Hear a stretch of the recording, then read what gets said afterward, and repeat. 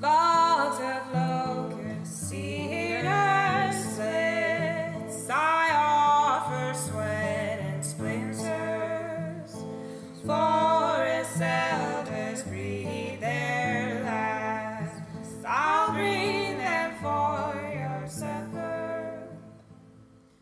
Hey y'all, I'm Kelly Moody and you're listening to the Ground Shots Podcast, an audio project exploring our relationship to ecology through conversations and storytelling with farmers, herbalists, craftspeople, naturalists, artists, and more. It's the same to you, all ablaze. Hey y'all, it's Kelly, and you're listening to episode 7 of the Ground Shots Podcast. I'm currently back in Nevada City, California, after spending a month in Virginia, where I'm from. And half that time I was at the cornmeal press residency I mentioned in the last episode, and the other half of the time I spent in my hometown of South Hill, Virginia, on the border of North Carolina and Virginia. Little dot on the map there. And I hung out with my dad, harvesting ginger, got to see my pawpaw, and sort through some of my things, and work in my dad's garden, and it was just super sweet to be at home and to see my friends and family there. Haven't been there in October in quite a while, so it was super sweet. And now I'm back reunited with my little mini camper home that I live in. I'm 31, and a lot of my 20s I've kind of lived in different mobile, semi-mobile, or kind of seasonally mobile living scenarios. And I kind of like this camper right now. It's pretty cool.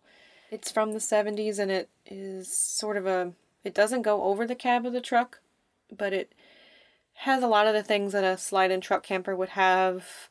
A little kitchenette that's super cute, and a table bed, sort of conversion setup, and storage, little icebox fridge.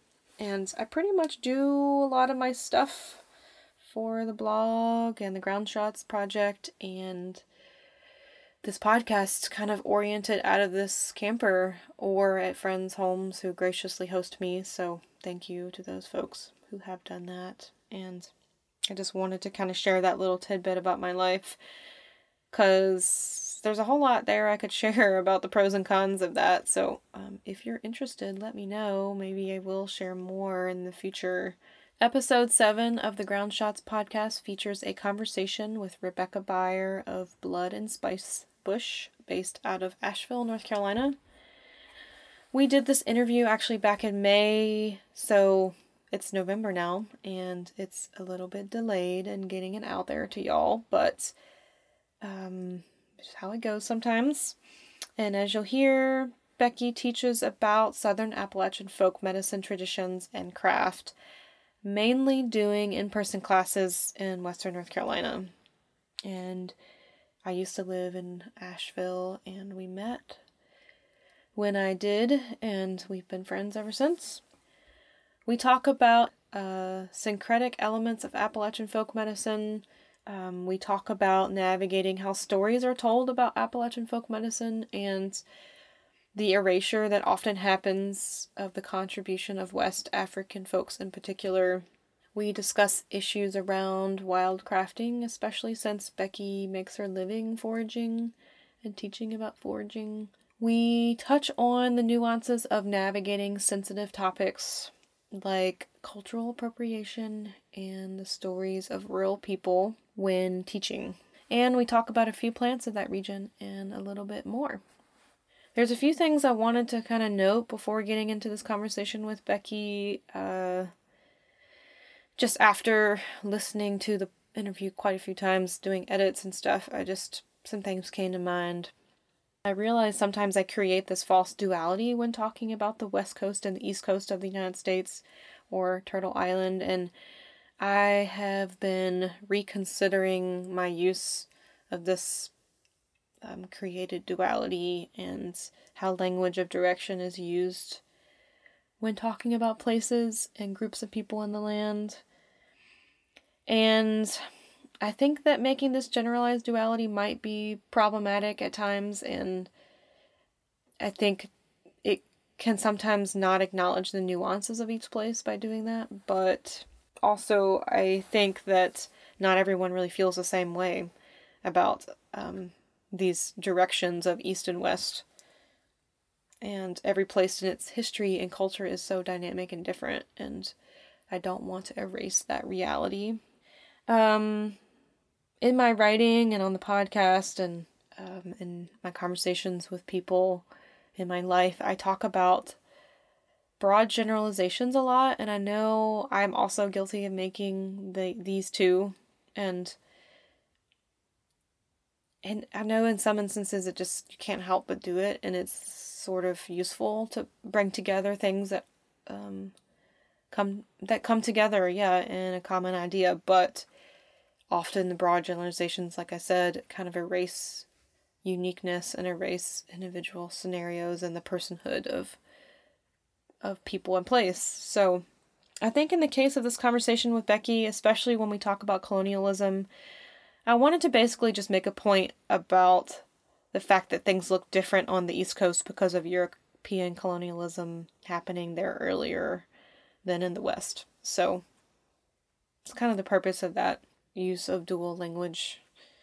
I think that traveling has really kind of given me a lot more perspective than I ever thought I would have, being from a small town in Virginia. And growing up in Virginia, a lot of, Virginia is very Virginia-centric, and there's a lot taught about this sort of glorified historical celebration of Virginia. If I don't really know how to say it right, but it's we really don't get as much perspective on what happened in other parts of the United States and the world, really, when you learn about history in the same way that you get at least the story of Virginia, of course, told from certain perspectives. Anyway, I just I have a lot to learn, so just stating that. I want to note, too, that I say in the podcast that Native folks where I am from don't have land or very much state or federal recognition, and this is true to an extent, but I know I need to look further into this. It is true that there is very little land set aside for the tribes in the Southeast and in the specific region where I'm from, like the Occaneechi and the Meherrin tribes, which are in that region. But some of them, like the Meherrin, actually do have state recognition, and other tribes in the region fight a lot to get state recognition. And Becky mentions in the podcast the Catawba tribe, which she works with sometimes, and they struggle with that. So I realize more and more these days how much European colonialism of the region affects the visibility and recognition of Native presence and the interpretation of Native presence. I want to mention that we have a Patreon, and without it, this podcast, as well as other work I do with the Ground Shots Project, could not be possible. If you feel like you can support this work from the $1 level up to the $45 level, any amount per month gives us financial space to dedicate time and energy to this project, and you can find the page at patreon.com/ofsedgeandsalt to see more into what's available at each subscription tier. And I appreciate so much the folks that have been supporting on Patreon, and of course any other types of support like messages of encouragement are also great. With that, let's go ahead and get into the conversation with Becky Beyer. Enjoy. Thanks, y'all. Burn with the light that reveals our faces. Burn with the heat that will warm these places. I run a business called Blood and Spicebush, and I also work as a teacher for a foraging company called No Taste Like Home in Asheville. And I teach classes on, I would say, the intersections of folkloric herb lore from the old world, like from Europe, witchcraft, rewilding, and Appalachian folk magic. And then, of course, all things permaculture, gardening, plant things, wild foods, preserving, cooking, all that stuff. Basically, if you wanted to be a hedge witch, all the things you need to know how to do. And that's what the name of my class I'm teaching this year, like a year-long class called Hedgecraft. And it's been amazing so far. And that's what we've been focusing on. You started that this spring? I did. It's a 5-class series of 6-hour classes. And each one is geared around the seasonal lore of the season. And then we make and forage and create medicines, wild foods, and old crafts, house protection charms from plants and other objects and things. Cool. Your background with your education, I know you went to college and have like a degree in plant-related farming kind of thing, right? Mm-hmm. Yeah, I have 2 degrees now. I actually just finished my master's of the arts in Appalachian Studies and Sustainability. Yay. From App State in Boone. And I also have a BS in plant and soil science from University of Vermont. Cool. I'm overly degreed.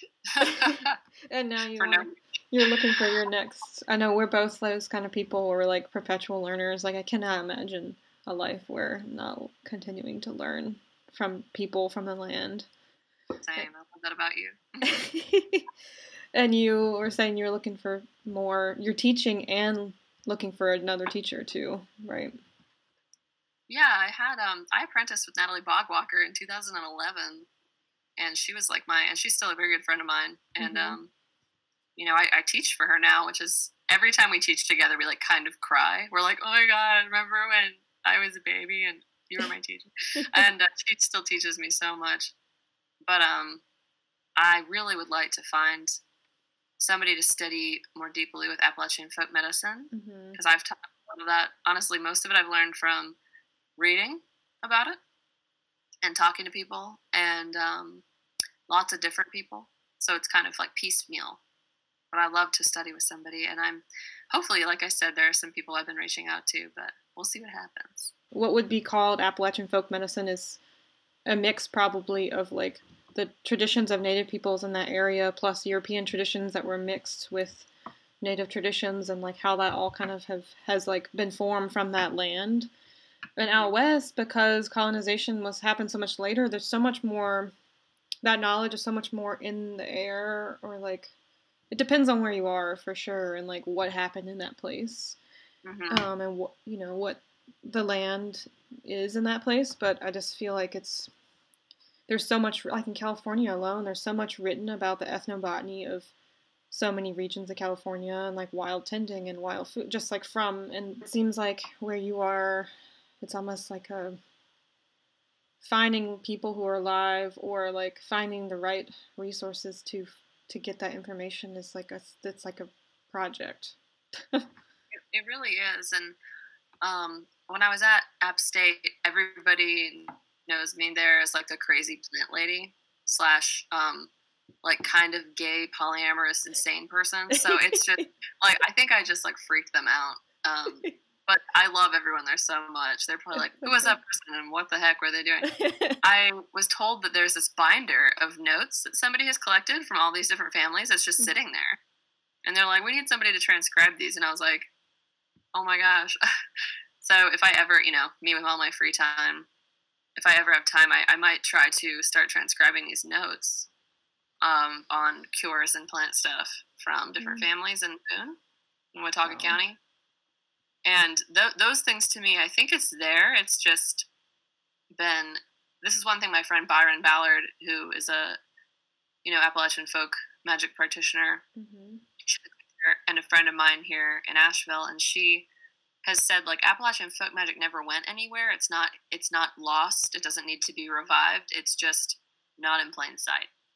And I think, like what you're saying with the Western stuff, some of it's still in plain sight because things have been so colonized and so squashed here for so long. I do think a lot of things are kept kind of more hush-hush, or like, oh, that's not appropriate to talk about, or there's a time and a place for that, you know? Mm-hmm. It's the feeling I get from people that I interact with. Mm-hmm. And honestly, a lot of stories, like witch stories about witches, are like one of the best ways I've learned about plant use. Can you define what you would call Appalachian folk medicine and like how you think about it? Yeah, I think Appalachian folk medicine is a really unique blend of European, West African, Native American, variety of tribes, and the unique topography and spirits of the land in this place, like all coming together to create a healing system that uniquely meets the needs of the people of this place, and kind of, you know, is dependent upon the unique plants that were brought here and the plants that are already here. So I guess that's how you could define it. Yeah, cool. I guess what you're teaching, what you're learning, what you want to be doing in the world with Appalachian folk medicine, and I guess like maybe cultural appropriation is something I've been talking about a lot with a lot of different people lately, and everyone has a different perspective on it and how to deal and how to think about it. But would you have any thoughts on that? Totally. Yeah, it's something I talk about a lot. And, you know, I am Appalachian by birth. I was born in Western Pennsylvania. Mm-hmm. But culturally, I was raised in like a billion different places in a bunch of different states. I went to high school in New Jersey. I've lived in California, Vermont, upstate New York. Like, I have no strong cultural upbringing myself. So I even asked that question when I started studying Appalachian folk magic and medicine. Like, am I allowed to do this? Is this okay?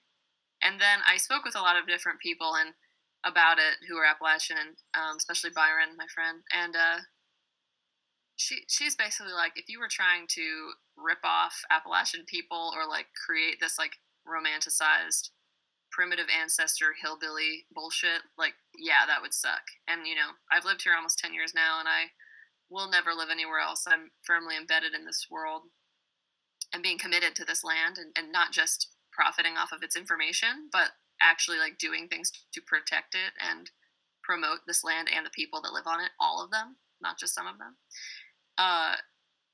We speak about that, like, well, how are you serving the communities that you're profiting off of, you know? And Appalachian folk medicine is one class I teach out of probably like 14 or 15 different topics.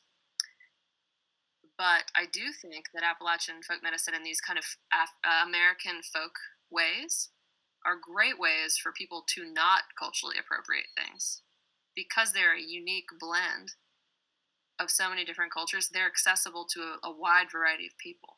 Appalachian folk medicine is accessible to Black Americans, Native Americans, European Americans, all those people, you know, because it's a unique amalgamation of all of their cultural and folk knowledge.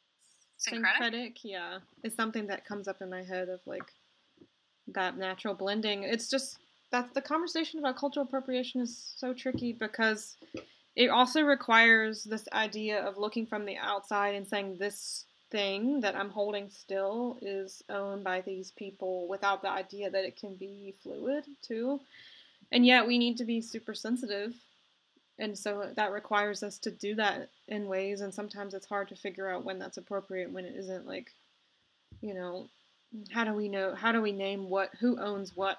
My friend Sarah, who I work with a lot, who's a ballad singer and is awesome, came up, she shared this term with me. It's someone who's not necessarily culturally Appalachian. They, you know, like I said, I was born in Appalachia, my family's from Appalachia, but I was not raised with that mindset, you know, but I'm a dedicated member of this community in Appalachia. Mm-hmm. So I'm a citizen of this place, but I'm not like a born and raised Appalachian. Mm-hmm. And I think it's a cool way to say I'm a part of this community, but I'm not like taking ownership of this identity, if that makes sense. Yeah. And it's like, it seems weird to mince words, but I think it's important, you know, and one of the reasons I like teaching about Appalachianness is because I think there's so much misinformation about it. Mm-hmm. And one of the biggest things I end up doing, and I'm still working on this languaging because I've been shown ways that I've not communicated about it in the best ways because of how awkward and uncomfortable and painful the history of slavery has been in the United States, is speaking about the contributions of Black Americans to the Appalachian experience, which is like almost never discussed. because where we live in Western North Carolina, there wasn't a plantation economy. The slave presence was different than in like the Deep South. But we have haint blue ceilings on porches, and the belief that the color blue can protect you from evil spirits that comes from West Africa. Whoa. We know that, and now it's an Appalachian folk medicine.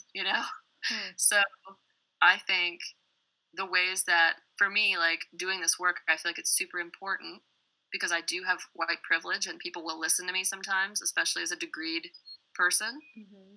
Sometimes, if they're not men, sometimes.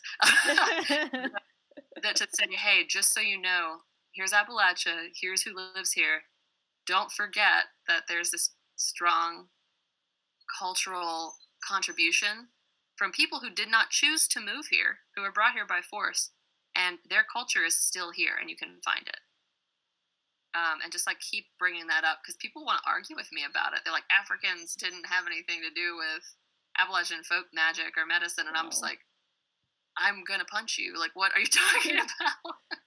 And other friends of mine who are people of color who live here or live in the Deep South have been like, Becky, can you just like hit these people with some articles? Can you just like help me out here? And I'm like, I got you. I'm just gonna start throwing journal articles you're at this so good person. At that. I remember when I had this Facebook thing. I never do this, but argument. Oh yeah. With someone that was a friend of mine at one point, who I'm just like don't even know how to deal with right now. Just, I don't know if you want to go into it, but I consulted you and you just threw a bunch of really good research at the whole conversation, and it kind of just ended it right there. And I was like, yes, thank you. I kind of hate arguing with people. I don't do it a lot. I'm conflict avoidant. Cancer, what's up? But one thing I'm really good at is researching things and calmly and compassionately explaining things to people I don't like. So because I have to do it a lot as a teacher, and I like most people, but when people are like being racist or being shitty, it's really hard to remain compassionate. So I appreciated when you were like, hey, can you help me? And I was like, oh, I got you so hard right now. I'm gonna come in here. I was honored to help you in that moment, and I can't always do it. Sometimes people don't agree with me anyway, but yeah, it's hard to disagree with like a copy of an actual document from the 1400s or something, Mm-hmm. First, what do you call that? First source, like primary source, right? It's been a while since I was in college, but primary source. Can't argue with those primary documents, right? Do you have any other things that you could mention of how people of color have contributed to Appalachian folklore and traditions? Oh, definitely. I mean, if you think it too, just like, what is Appalachia? What's the first thing you think of? Probably the soundtrack, right? The banjo itself is from Africa, And I always think, whenever people start with me about that, I'm like, so do you know where banjos are from? And the way in which people fiddle and sing and share songs and stories is so heavily influenced by African folks. And Africa's a continent, it's not a country. So they've found a lot of evidence that a lot of the folks who were specifically brought to this region, to where I live in WNC, were the members of different West African tribes. Mm-hmm. Some of the specific small bands of people there they've been able to kind of trace back some of that. And I think too, using hog's teeth, there's a special tooth molar from a hog tied around a child's neck for teething. That is an African survival into Appalachian folk medicine and magic. I'd say that's kind of like both, right? It's sympathetic magic. Mm-hmm. This tooth is going to make your tooth feel better. Mm-hmm.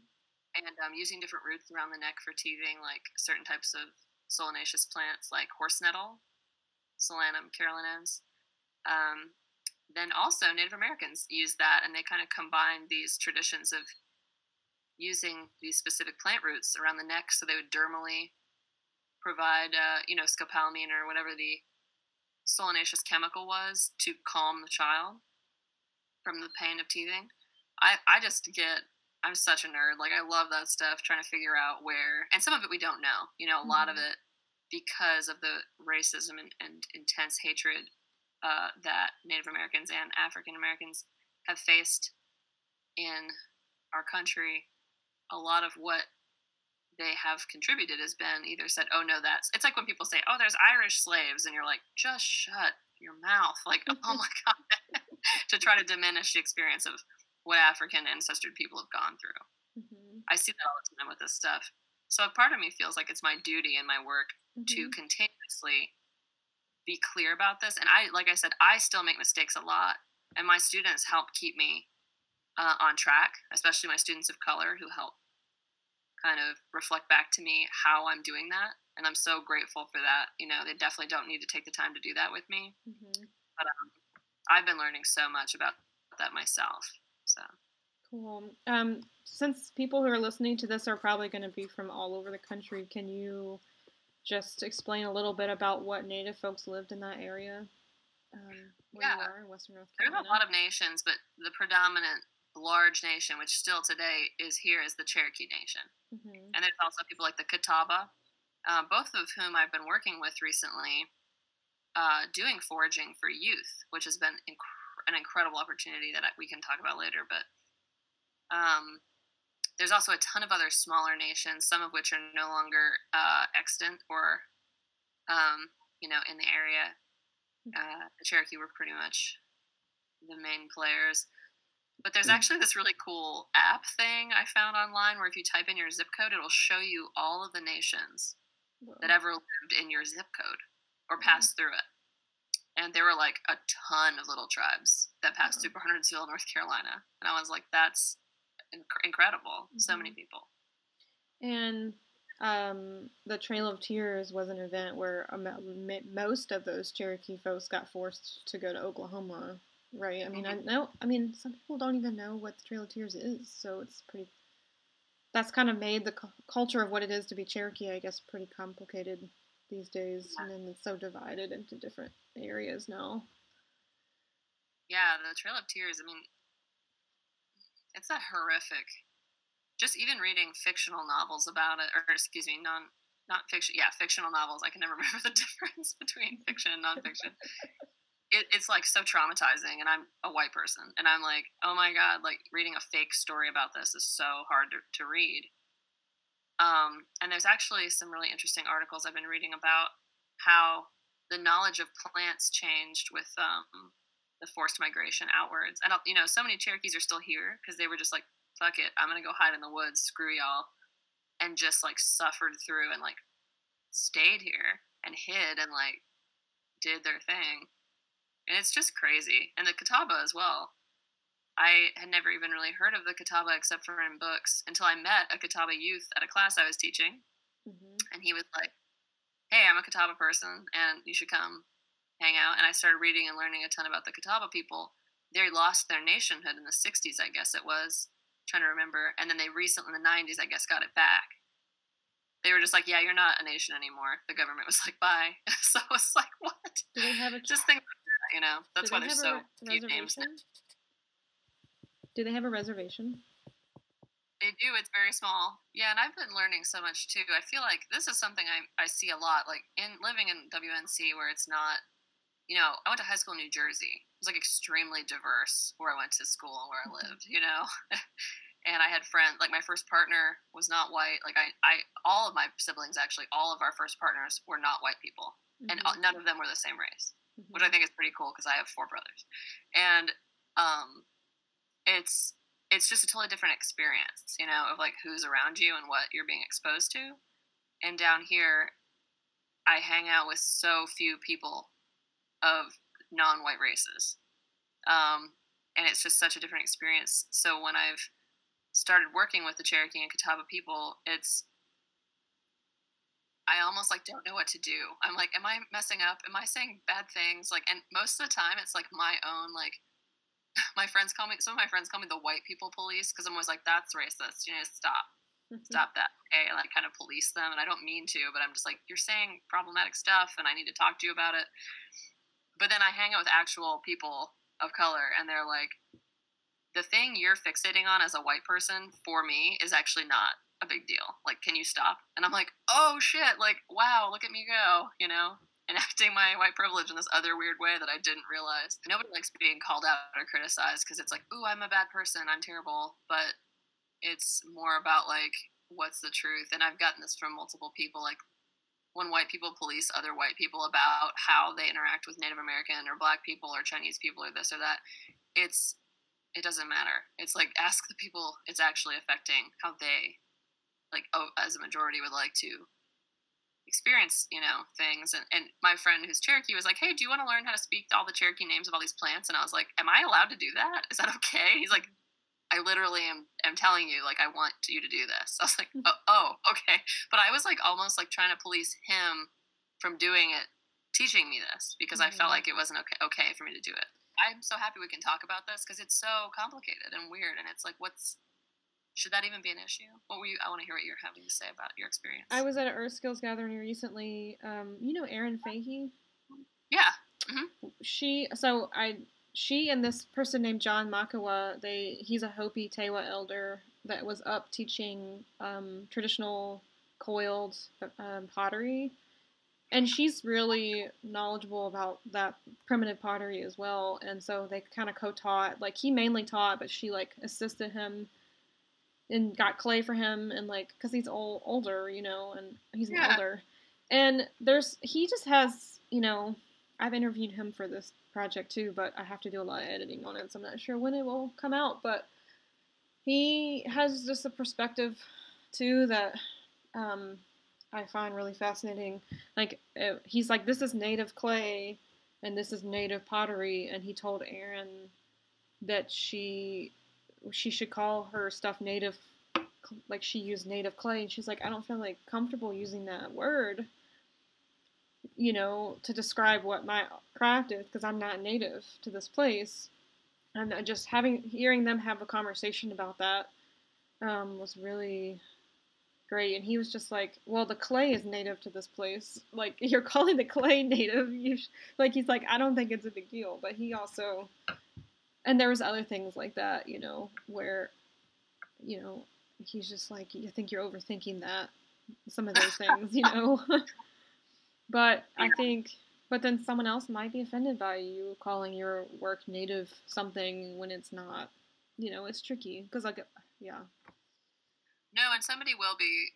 I actually, if I can share an experience I had recently where I would never call this a call out. I would say it was a call in, because the woman that did it with me was so kind and compassionate, and I was not expecting her gentleness. Mm-hmm. And which she did not owe to me in any way, but was so sweet. It made it go down a lot easier. I was leading a foraging walk, and I do a lot of teaching about, I always try to insert the history of the plants. And I said the word African settlers instead of slaves.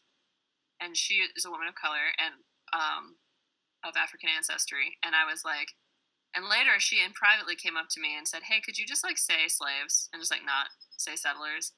And I was like, oh my God, I can't believe I did that. I actually changed. I normally say the word slaves, but I, for some reason, didn't want to say that word in front of her.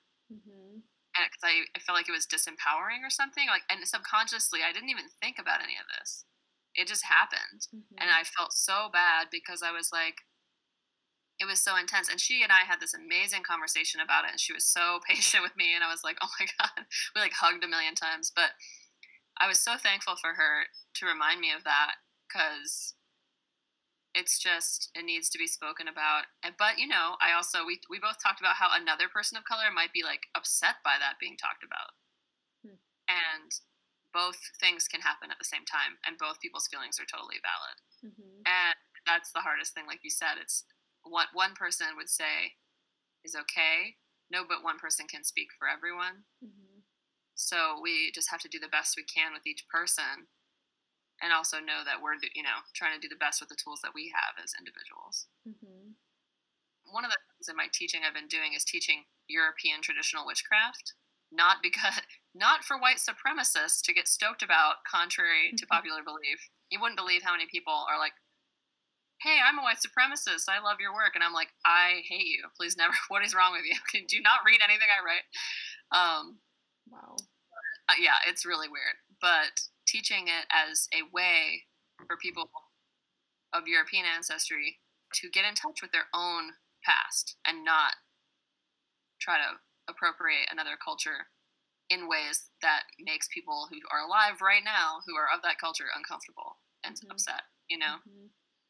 And that's also confusing to me. I think it's hard to say, like, you know, I practice traditional English and German witchcraft because I'm English and German, and then Appalachian folk magic. And it's so empowering to do. The other day I made an herb bundle with chamomile, fennel, and feverfew. And all these plants are, you know, are not native to where I live, but they all grow in my garden. And just now by themselves come up. They've naturalized. And they were all used by my ancestors to ward away evil and fire at midsummer, which is something I celebrate. And it felt so amazing for me to pick those plants that I grew and imagine, did I have a great grandmother who picked these plants and bundled them? You know, I could feel that direct connection. And for me, one thing I'd love to offer with my classes is an option for people to be like, oh, I actually have my own meaningful spiritual past, and I don't have to take from other cultures. And one, it can feel more meaningful for that person to directly experience that. And two, it can help combat the kind of irresponsible cultural appropriation spiritually that people do. White people.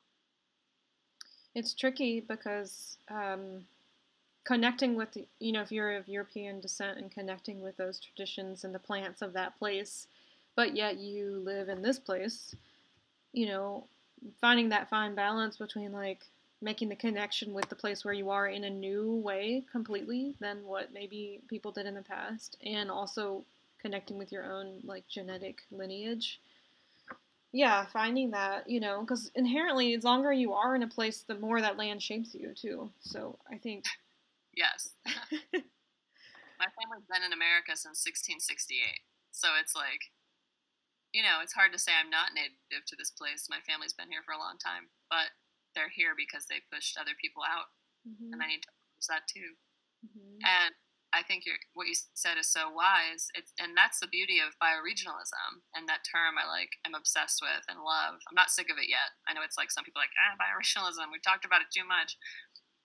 But yeah, sinking into the space you live in. But like where we live, there's so many plants now from all over the world, everywhere, you know? Kudzu and burdock and chickweed and all the different things. And they all have stories from where they've come from. And then they have new stories, you know? Like poke is a native plant, and it has so much use in native history, and then it has use in African American folk magic to break curses and help with arthritis when you carry the root with you. And then in Appalachian folk magic in general, practiced by all the different types of people that practiced it. And I just think it's fantastic because to me, those native plants with all the different contributions, they all have these stories, you know, influenced by where each of those people came from. It's been interesting for me, you know, I was like totally a farmer for years, and now I'm kind of in this traveling phase to rethink about what the word bioregionalism means, or bioregional medicine, because, you know, just when you move just on the outskirts of what you consider the Appalachian bioregion or the Southern Appalachian bioregion is a zone where things maybe just shift just a little bit, but like some of those plants still cling, and then you shift a little more, and maybe the soil changes, but some of those plants cling, and then the ways those plants were used and seen maybe is the same, but like some other things are different, and then the way it kind of like these tendrils go out into the world based on how the land is shaped. You know, it's hard to draw lines around what is a bioregion. Now, I'm realizing now, because just thinking about seeing similar or the same plants in so many different places, and how different people use them in different ways or the same ways, or how that plant takes on different personalities in different places. And just, you know, would you consider a whole river a bioregion, or would you consider a whole watershed, or a whole mountain chain, or just one mountain, or, you know, I think... Yeah. I don't know, I think about that a lot. So I think it's such a good question. It's good to question everything, Kelly, and it seems like you do, and I love that about you. You're so smart and inquisitive. And I like the way that Kirkpatrick Sale talks about I don't know if that's right. Saleh, I don't know how to say his last name right, but I love his work on bioregionalism, and he's talking about, the problem here is that we are deciding still what is a bioregion as humans, but his definition of a bioregion is the non-human beings dictating it. So where this amphibian species lives, that's a bioregion. Where the spotted newt lives, things like that, or the great horned owl, or any of the creatures and beings, or where does golden mountain heather exist, only like in Watauga County, that's a bioregion. And I think, like you said, there's a billion little circles all intersecting each other everywhere. Mm-hmm. And also, one of the things I love as a folk magical and folk ways practitioner, who also is on Instagram and likes to go out to dinner, I do a lot of different, and I shop at Target, I'm not one bioregion as a person, Mm-hmm. And I think trying to get away from so strictly defining certain things, sometimes it's good to do that, and sometimes it's just not helpful. Mm-hmm. This goes back into, I guess, what we're talking about, you can do this, you can't do that, this is this person's, this is that person's. Sometimes it's just not black and white. Most things are actually not, I've found. For sure. They're very complex and nuanced, and they change. That brings up something I've been asking folks and thinking about a lot lately, because the topic of wildcrafting is huge. It's more, I feel like, bigger in the West, the moral dilemma around wildcrafting as settlers of this place.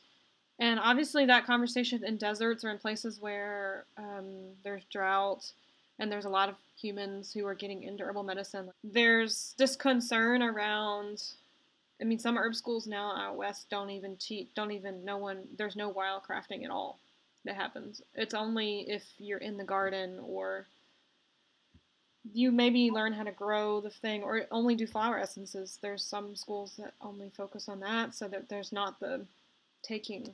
Having lived in Appalachia for many years, and in the Piedmont, and also in New England and some other places that are very lush and abundant, there's issues with overharvesting of certain woodland medicinals that have value on the marketplace, right? Mm-hmm. But there's this concern out here even with harvesting things that might be even abundant, just because it's this colonial mentality that we should be able to wildcraft, Anyways, I guess you haven't heard about this? I have a little bit, but I didn't realize it was the modus operandi kind of behind it. Mm-hmm. I thought it was mostly due to the ecological pressure. I think that's part of it, but I think the conversations are being had around the extension of colonialism that people are feeling like is happening through the popularity of herbal medicine now. I feel a feeling coming up when I hear you say that. I'm like, ooh, I feel defensive. I have a right to pick plants. I'm a human, Mm-hmm. And I'm like, where does that come from? Wow, That's interesting to see that come up for me. Because where I live, there's so many friggin' plants, it's just, like you said, it's just so lush and crazy. Over the past 2 years, I've taken people to the same places over and over and over and over again to pick plants. None of those plants are gone. You know what I mean? I can see them over the past 2 years just be bushed out, and most of them picking things like Spicebush, or even taking twigs and things from trees, and it's just incredible to see that. And I also wonder, I can see both ways too. I think I agree with Lori. I don't think never wild harvesting anything is necessarily the answer, but I do think coming up with solutions, if there is an herb that, like sweetgrass or yerba santo, that white people are harvesting a lot of. I know this happens with white sage also in Montana. I saw that when I was out there for a little while. If that's happening, then maybe new solutions need to be made about management and access. And also, I've been teaching a class recently called Growing Wild Food. And that's the thing I'm really excited about right now, is I've been transplanting a lot of stuff like sochan, a traditional Cherokee food, native plant. I transplanted it to my garden, and it's gigantic. It loves being in the garden. Mm-hmm. So now I don't have to go to the woods to harvest sochan anymore. It's right here. Mm-hmm. And I harvest it constantly, and it loves it. It's just gigantic. It bushes out like basil almost when you pick the leaves off of it. And things like that, to me, it's not like I have access to every single plant whenever I want, no boundaries. It's more like, which plants are okay? Let's look at this more realistically. You know, it's not true that it's harmful to pick any plants ever. That's just not true. You know what I mean? That's how humans are alive. But we can really damage some things more than others. So I think I kind of agree that the intention needs to be really clear, and that people maybe need way more education before they are allowed to wildcraft or wild harvest. Maybe there, needs to be more structure on that. Does that make sense? Yeah. I mean, some plants thrive off of human tending. I think that's something, the idea that humans are part of the ecology of place too, and that a lot of plants just need human engagement. I've been learning that about oaks in California and how much they actually really depended on humans to thrive, and all the ways that humans would tend to oak groves, because the biggest food here was acorns, and how like doing controlled burns and that alkaline the soil so that the oaks then would produce more acorns, and then and then all these other plants that would grow under them too. And yeah, I think any broad generalizations can be tricky to uphold, At the same time, I think being overly cautious and then sort of initiating people into it could be a good thing. Or it's also, like dandelions are everywhere. Like, I mean, if we could all eat dandelions, I think things would be so much better in the world, So there's a sense for me about like the need for reconnection, or, I mean, it's like imminent right now. Like we need that really badly. So it sometimes feels like to keep people from picking dandelion because they're afraid that they might be doing something wrong is, I don't know, I think it's a scale, like. Yeah. I totally agree with you. And I think too, like, one thing I notice a lot, and I have 5 apprentices right now who I am obsessed with, and I love them so much. And I always tell them, I'm like, warning, I'm about to give you an unpopular opinion. You don't have to hear it or listen to it or agree with it. One of mine is like, I don't give thanks every time I pick a plant. I don't like reach out and say, hey, plant, I'm going to like give this huge offering to take one of your leaves. Because I don't believe that I deserve the leaf, but I believe it's natural and normal for me to eat leaves because I'm a human. And I think that some of the things I've noticed in like kind of new age herbalist, like kind of unaligned with specific traditions, practices, is this kind of like prostrating yourself before nature. And I think it's very artificial, and it's creating these huge walls between people and nature. And it's saying, I'm not a part of this system. I'll never be a part of it. And, as white people too, it gets even more complicated because you're like, where am I allowed to be? What am I allowed to do? And then, people of color deal with their own questions of where am I allowed to be? What am I allowed to do? And everybody's like, I feel like I have this identity issue, access issues, and like, am I allowed to be in nature? Mm-hmm. And I think that's such a shitty thing that's kind of happened. So I always tell my students, I'm like, you don't need to give thanks every time you walk outside. Like, you are a part of this earth. You've always been. You've never been apart from nature. It's an illusion. Mm-hmm. And I just think it's the saddest thing, and it makes me so upset when I see people feel this kind of unworthiness to be in the beautiful world for whatever reason, for whatever culture.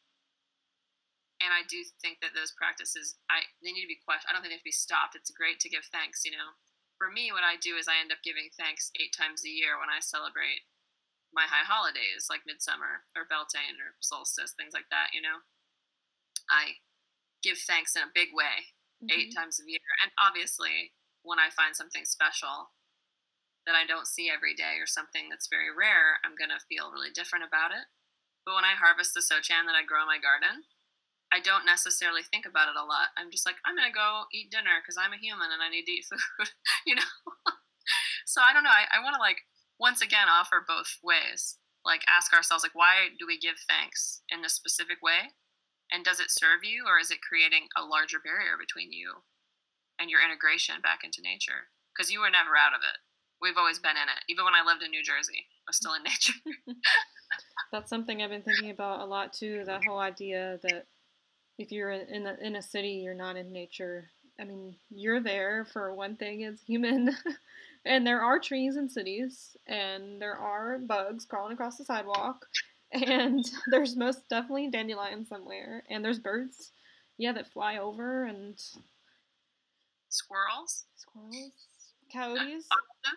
There's always coyotes in cities, believe it or not. So. Oh, yeah, I saw coyotes as a child in LA all the time. They ate my cat. Really? Yeah.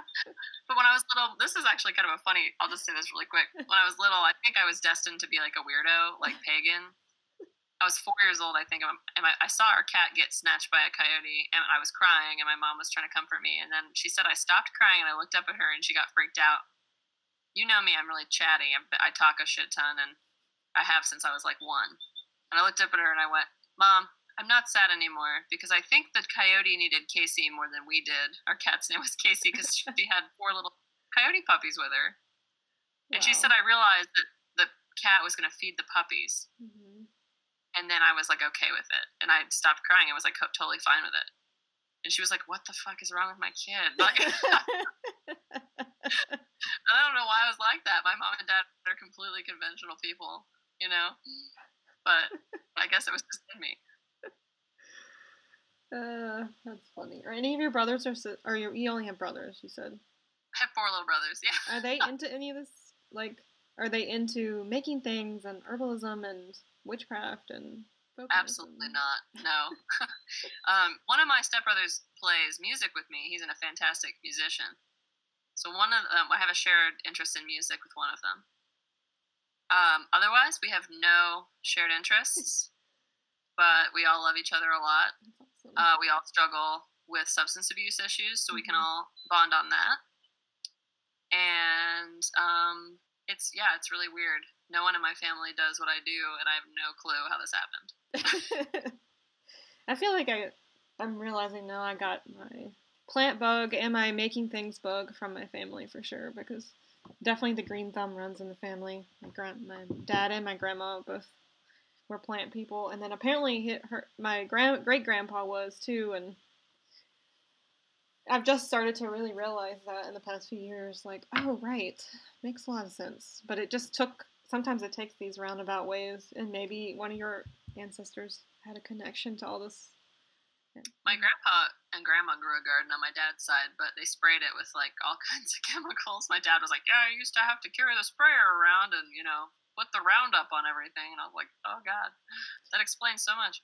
Yeah, I mean, my family definitely did that too. Like, they ran the nursery business, and the way that you're trained to do that is to spray it all, and they had to get someone to come out there to inspect for the fungicides. I don't know, it's just so much of that I don't want to have anything to do with now. Oh yeah, right. Besides being really into Appalachian folk medicine and teaching about it and knowing so much about that kind of ethnobotany of that region, and having a huge knowledge of wild foods and their historical context in that place, you also make a lot of stuff. Like, you're a craftsperson. Will you talk about that a little bit? Seems like you make. I love making.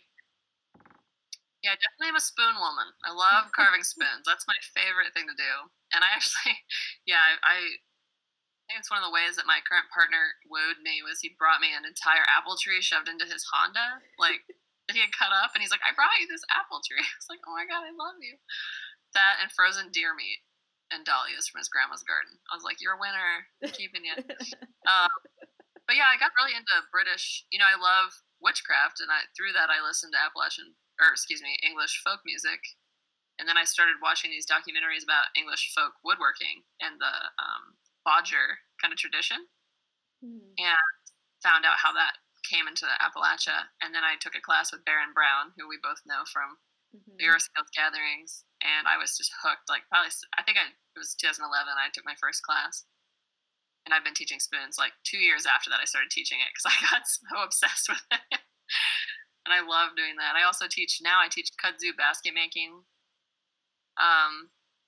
But I actually just kind of split them and weave them together. Nancy Basket taught me the coiled basket process, which I also learned at the Earth Skills gatherings. And anything I can make, I like to. I do tulip poplar baskets, and I do a lot of food things. I love to cook. I preserve a lot of food. I make krauts and ferment stuff. Right now, I'm obsessed with vinegar. Everything is vinegar for me because I don't drink alcohol. I make all these syrups and vinegars and stuff to drink. Birch oxymel. Oxymels, man, they're the holy, thing. Holy sweet baby Jesus. I love oxymels. Vinegar extracts, which I found out recently come from Persia originally. Huh. Yeah. An oxymel is a vinegar and a honey, or just a vinegar? It's a vinegar honey extract. So I peeled a bunch of birch bark into a vinegar, and I quote unquote, tinctured it in the vinegar. Probably 6 weeks because I forgot about it. And then I squeezed it all out, and I mixed 1-to-1 the vinegar I had with honey, and holy balls, it's so good. Holy crap, it's so good. I've been wanting to make a sweet gum oxymel. So, of course, I found a sweet gum around here the other day, and I think it actually just grows around here, but just not very abundantly. Which I just think of that as it's not even that abundant in Appalachia compared to the Piedmont where I'm from, but it's just, you can chew on the petiole, right? Is that what it's called? The leaf stem. And it's just, Juliet taught us that one in chestnut school. I was like, oh, and it's just a tasty, like, tree medicine plant. And I was like, I wonder what that would be like as an oxymel, but I haven't made that many, and I feel like it'd be nice to not have so much 95% alcohol going through me. So. Yeah, I still take tinctures even though I don't drink anymore, and I just dilute them in water now and stuff, and it's fine. But the vinegar medicines I've been loving, because my partner also doesn't drink, and he doesn't like to have the tinctures, but he loves the vinegars and the honeys. So I've been doing a lot of honey and glycerites and things like that, and it's nice to have other choices for people in recovery, so they don't have to ingest alcohol if that's triggering for them. So, also, have you used the gum balls for tincture before? No. Have you? I learned about that. Yeah, it's an Appalachian folk medicine thing. They have a chemical in them, and I'm going to say it wrong. It's like shigelic acid, I think. It's the same stuff that's in Tamiflu. So if you tincture the green gum balls when they're still green, it turns like this dark brown, black color, and it is great for flu. Whoa. Isn't that crazy? Something else recently a friend of mine showed me, which is not a new thing. I just never did it because I'm like, I always thought anti-sugar, but she's been making sugar syrups out of plants. Like, she did it with a bunch of different pine species, and you just stick the plant matter in the jar, and then you just pour a bunch of sugar on it, and eventually it makes a syrup, or like a sugar extract kind of that plant. And she gave me a bunch of different samples of like here's a ponderosa pine one, here's a sugar pine one, here's a pinyon pine one, and oh my god, they're so good. Like, it's just a different taste and honey infusions, and then it just literally sugar liquefies, infusing the plant in the process. And I just thought, I wonder if that would be cool with the sweet gum. What do you call them again?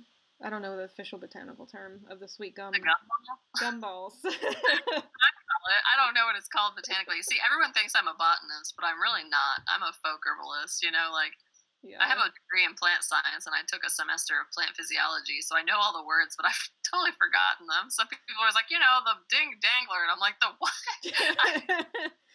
I'm like not a very experienced botanist, but because when I teach people how to identify things, I'm not saying like, look at the midrib and look at the petiole. Like, I'm like, so here's violet. Its leaf is serrated edge. It looks like teeth, right? They all point down. Violet gets to the point. Like, I make up little stories. Yeah. Plants. I don't often teach them the botany, which maybe I'm screwing everything up by doing that. But I think for baby's first plant walk, it's great to not have to try to learn botanical terms. I know. I think about that with botany because I'm into it, and I'm kind of halfway like geeky about it. Some things I just can't remember to save my life, like certain terms and all that.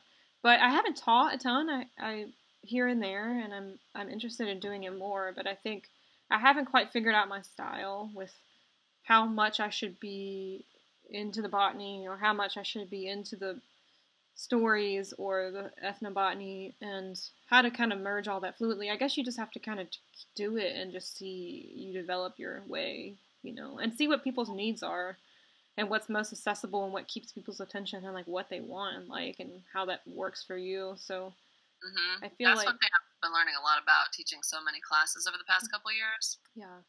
I'm always surprised by what people are like most excited about. Yeah, like, do you have an example of something that you didn't expect? Yeah, like, my basket making classes are my lowest fill. Sometimes I have to cancel them. And people are like, baskets are great. I'm like, I know. Why don't you come to one of my classes? But then I'll teach a class, I taught a class on Appalachian witch lore. 40 students came to it. It was the best-selling class I've ever had, and it was just on the folklore and uses of plants in the super niche kind of Appalachian witch context. Wow. And 40 people, and a lot of men came, which I don't get a lot of men in my classes. And it was really interesting, and a lot of different ages of people came. My demographic is like 40 to 50 something white ladies. Those are the people who come to my classes consistently. And I love them. They let me eat, so thank you so much to all the people.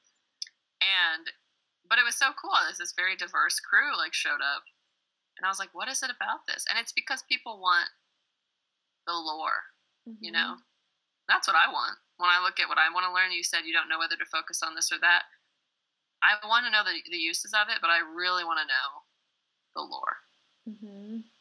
And this is something that I am consistently trying to figure out how to talk about, but the myths around, I guess, rural people, southern people, and Appalachian people. I mean, you touched a little bit on this in the beginning of our conversation, just the complexity of what Appalachian is, but do you have any thoughts on, I don't know, that misconception around rural people and how you navigate that on a day-to-day basis with what you do?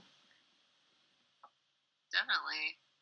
I think what I keep coming back to is how it's been like this since, I guess his name was William Goodell. He was the president of Beyer College in the 1880s or something. I'm probably messing up the dates, but he was the one who called Appalachian white people our primitive ancestors. I think he called them our living ancestors. He basically thought that Appalachian folks were these Anglo-Saxon relics that had somehow managed to survive. And so he basically applied the noble savage archetype to Appalachian mountain white people. And then, of course, the black people living in Appalachia continued to receive the same stereotyping that all black people were receiving, plus that kind of mountain, primitive backwards thing.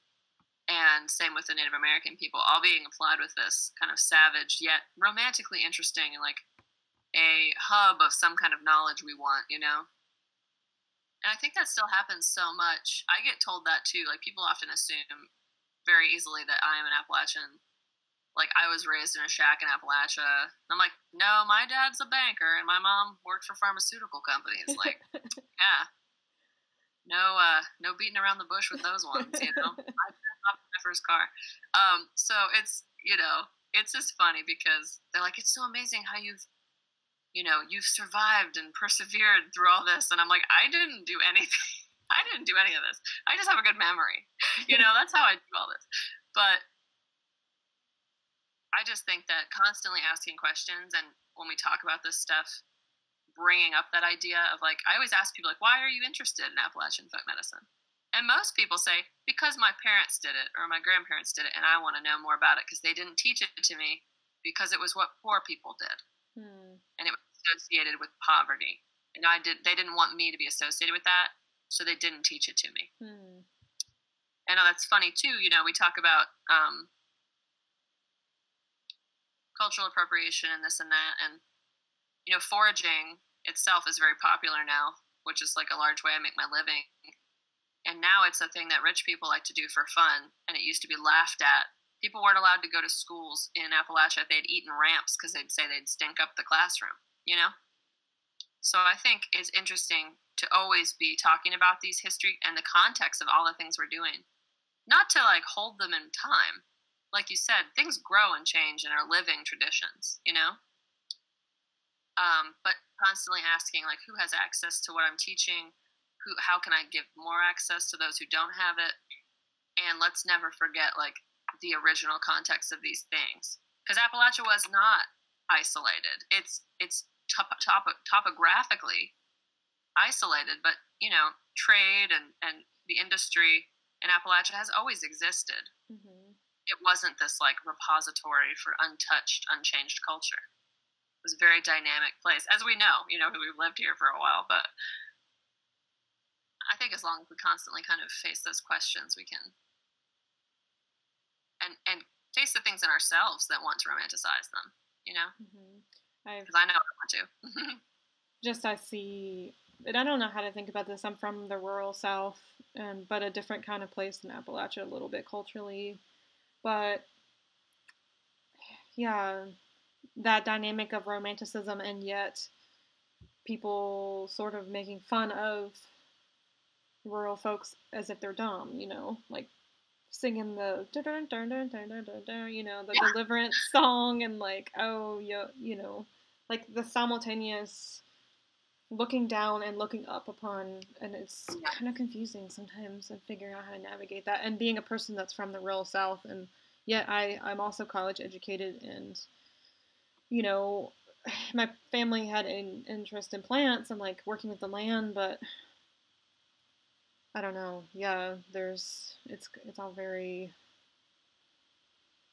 so yeah, I don't know how to fit myself in that stereotype sometimes, because I'm in that world, and also I'm out here. I'm all over the place. So, and I'm changed by that engagement. So anyways, thanks for offering your opinion on that, because you say it a lot more eloquently than I feel like I can. So I've had to read a lot about it, being an Appalachian Studies major. It's like all you read about is like how to change the shitty things people think about Appalachians. Well, what do you see? So you live in Barnardsville. I heard that you're living like on a community, like at the old Hawk and Ivy, right? That's where I live. I live at a farm called the Hawk and Ivy, and I manage it here with my friend Mike and Zane and all of our buddies who live here. We all worked together at Bucci Kombucha years ago, and so we've known each other for a while, and it's a lot of fun. We have an event space, and it's an old barn, nice outdoor kind of teaching space, so we've been doing a ton of classes and full moon gatherings and all different kinds of stuff, and I'm really thankful to get to live here for sure. What do you see as the future of what you're doing? Like, what do you envision in a few years with your work? Well, I really would like to, you know, have my school be supporting me completely. That would be amazing. And I'd like to be able to like get out of debt. That's in like 10 years. That'd be really cool. We'll see. But I really would like to be I'm kind of developing 3 different little mini schools. One on witchcraft, one on farming and mountain farming specifically, and like biointensive and biodynamic farming, and then woodworking and woodcraft skills, especially for women. So those are the 3 things I'm focusing on, and I also would like to write some books, so I'm going to get started on that soon. That all sounds really nice. Yeah, just want to keep doing what I'm doing now. It's been a rough past couple years for me, but this past 2 years have just been incredible, and so much has happened. I feel like I've just started my life, you know. I'm 30 years old, and I'm so excited about the future, and so excited every day to wake up and do these things and see the plants and see the people and how excited they are to know it. So I think that just continuing to share with people the meaningful nature of having relationships with the world that they live in, that's what I am excited to keep doing. So that's awesome. Well, thanks, Becky, for doing this interview. And will you just say for folks like how people can find you online? Yeah, you can visit me at my website. It's bloodandspicebush.com. And I'm also on Facebook. I'm Becky Beyer, Beyer. Well, Rebecca, I changed it because let's be real, I'm not going to be named Becky these days. It's very silly. It's really got to level up once you hit 30, you know. And I also am on Instagram as Blood and Spicebush, so you can find out about my classes and things on my website. And I'm doing a few free foraging walks in Asheville this year. Since I don't generate enough income yet to donate to the causes that I believe in, I've decided that sharing foraging for free is the best thing I can do for my community. So watch out for those. They'll be on Facebook and on my website. Well, yeah, thanks so much for doing this, and I hope I get to actually see you in person soon. So. Yeah, awesome. Well, thank you for having me, Kelly. I love the work you're doing, and you're such an inspiration. I hope I'll see you soon. Thanks. Bye. Bye, dear.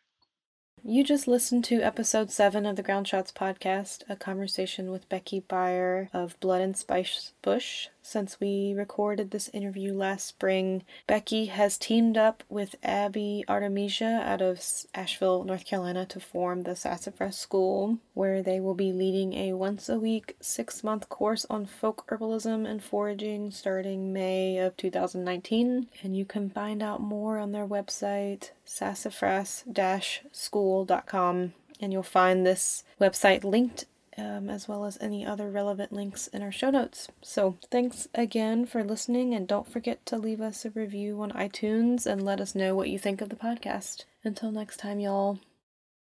This episode of the Ground Shots podcast was produced by Opia Creative. Our music is by Mother Marrow. If you'd like to help us continue to make this audio project a reality, consider becoming a monthly supporter on our Patreon page at patreon.com/ofsedgeandsalt, where we have rewards like entry into patron-only giveaways, additional audio interviews, extra educational content, and much more. You can also share our work and give us a review on iTunes. Visit our website at ofsedgeandsalt.com to see what else we're up to and a log of our episodes when they come out. Check out our show notes for information about how to find us and our guests. Until next time, y'all, thanks for listening.